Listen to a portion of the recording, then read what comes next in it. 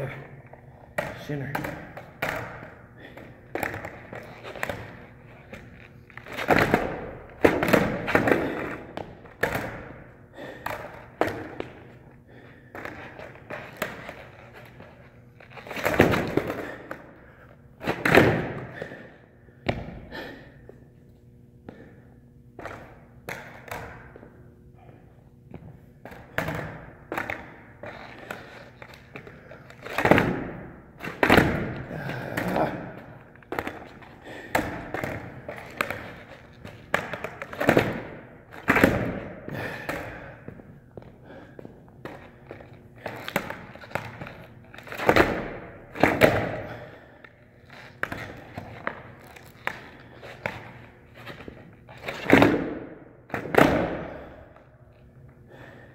I'll count that.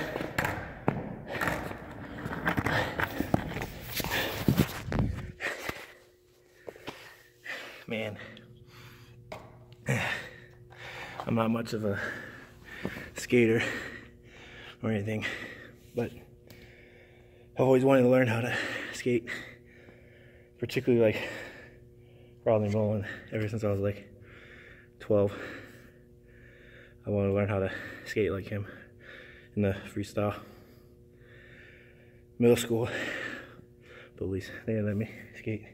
High school, tried to learn how to skate, ollies, kickflips, shove it. What I say, whoo, couldn't do them. 23 years old now, picked up a skateboard off of skatewarehouse.com, and I was watching Rodney Mullen videos, and I saw him do a trick. I think it's called the Casper, where you flip it on your tail and you jump back on it. I was like, oh, I could probably do that. So I came down here in my school's gym, college, and I figured it out how to do it. It's not like perfect. I can't get it to be angled like that because my legs just aren't used to that, and I just learned it 30 minutes ago. But I've landed it maybe 15 times in the video there. Did a lot of attempts, couldn't, but I kept going, I kept doing it. I got hit in the shins like 30 times, a couple times up in the upper leg right there. But I was able to do it. Yeah. A lot of people say like skateboarding, you gotta expect to fall. And to me, that's like a metaphor of life. I mean, you're gonna fall down in life, like a lot, until you die and go to heaven. But skateboard, you're gonna fall. You're gonna get cut on your elbows, your knees, all that stuff. But the ability to get back up and hop on your board is what I love about it. Because in life we fall and we pick ourselves back up and keep going. Skateboarding, you fall, you get cut, you bleed, get back up, hop on it, keep rolling. There's been one time so far where I fell. It was when I got this and I went inside and wanted to quit. And I got text that my cousin's husband was going to be playing basketball in the gym. So I grabbed my board, skated over to the gym. And now I'm learning how to do whatever that trick is, and I'm able to do it. It's an amazing feeling when you finally land something. I mean, I know it's simple.